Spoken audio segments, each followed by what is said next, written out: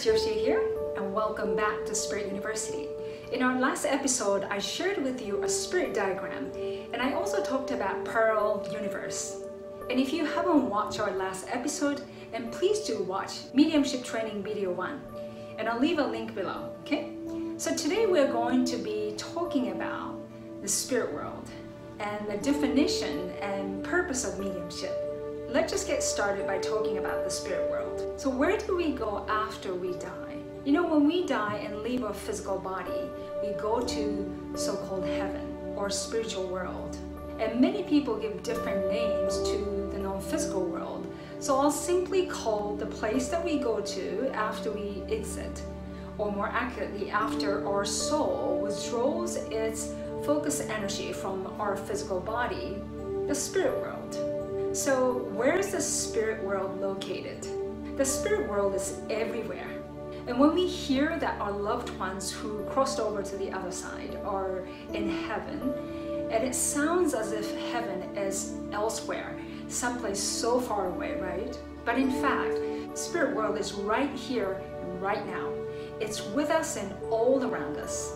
The spirit world is intermingled and interwoven with the physical world. And it's the place that most of our consciousness goes during our sleep. The spirit world is never separated from the physical world. And the physical world where we live is a part of the spirit world. And the physical world cannot exist without the spirit world. So many people do not believe in the existence of the spirit world. And it's simply because they cannot see it with their physical eyes, right? And the reason why we cannot see the spirit world with our physical eyes is because the vibrational frequency of the spirit world and that of the physical world are very, very different. And our physical world is really dense compared to the spirit world. So the dense energy of the physical world creates an illusional gap between here and the spirit world.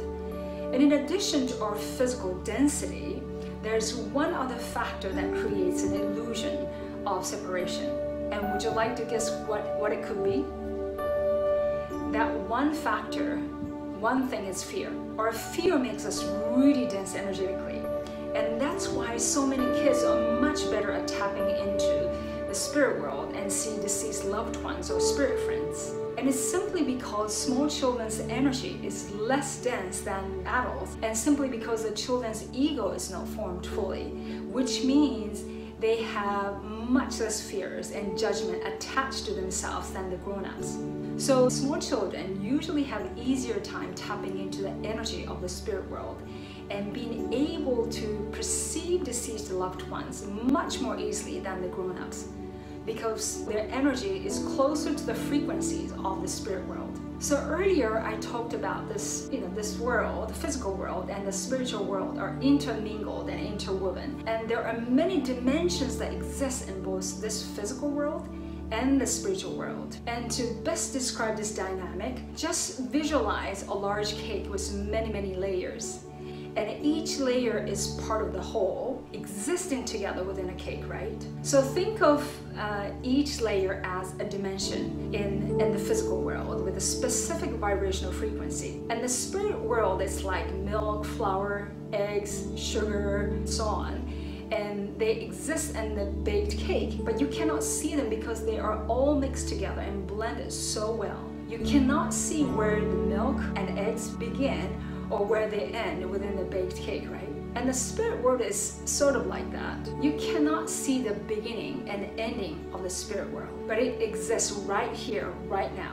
But the spirit world is intermingled with the physical world so well that you cannot see it even though it's here. So to get a glimpse into the spirit world, you must adjust your frequency to the frequency of the spirit world. And so in a similar way, if you try to see your deceased loved ones in the spirit world using your physical eyes, you will not be able to see them. And you must use your spiritual senses to actually see spirit people who are not at all dense in terms of vibrational frequencies. And it's simply because they are not tied to the density of the physical body. you would have to shift your awareness and transcend your physicality to tap into the energy and consciousness of the beings in the spirit world. And people who are sensitive, and meaning people who are able to consciously or unconsciously shift their awareness and adjust their frequency to the lighter and much faster vibrational frequency of the spirit world, are able to tap into the energy of the spirit world and perceive the non-physical beings. And again, they are not using the dense physical eyes, but they are using their spiritual senses. And this sounds really, really complicated, but it's not complicated at all. It's quite simple when you actually do it, which we'll be covering in another video. So spirit world is everywhere, and it's simply a vibration away. So moving on to the next topic, what is mediumship? A modern term of mediumship means simply the spirit communication, the practice of certain people known as mediums to mediate communication between discarnate spirits, meaning souls without a physical body, and living human beings, the soul with a physical body, just like you and I.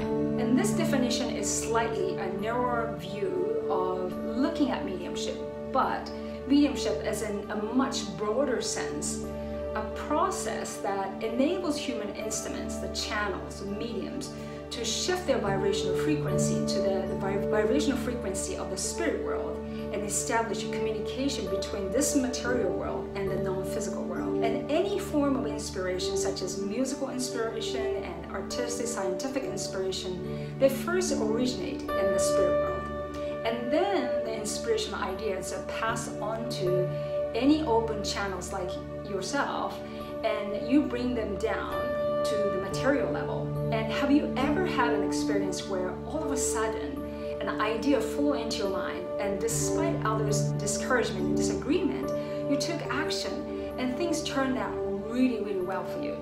So in a broader sense, you were a medium right at that moment, and you received an idea and the inspiration to take certain action. And I'm sure that many people have experienced something like that. So in a broader sense, we're all channels and instruments and mediums for the light of consciousness to the spiritual energy to flow through. But I'm going to be focusing, moving forward, on a narrower definition of mediumship and the process mediums use to connect with discarnate souls, the souls without a physical body. Alright, moving on to the purpose of mediumship. So what's the purpose of mediumship? Now, through the demonstrations of mediumship, not only are mediums and discarnate souls working together as a team are able to give evidence of the survival of the human soul, but they are also able to bring tremendous comfort and healing to the bereaved, which is one of the most important purposes of mediumship. Now, just imagine a family who recently lost one of their family members from, let's say, tragic accident or suicide, and they want a closure. They want to know that their deceased loved ones is okay. And the amazing thing is that a lot of time, the family members living here on earth experience a spiritual contact themselves from their deceased loved one soon after their particular family member died, and the family here on earth just want confirmation that it was real and that contact was real. They weren't simply imagining. Now, when a powerful confirmation is given to the bereaved by a medium, it can be tremendously healing to the bereaved. And I also believe that mediumship is a powerful process spirits use to expound the teaching of spirit and to remind us of who we really are and our connection with each other and our connection to the divine intelligence. So mediumship is so much more than just giving evidence of the survival of the human soul. So to recap, the spirit world is everywhere. It's right here, right now.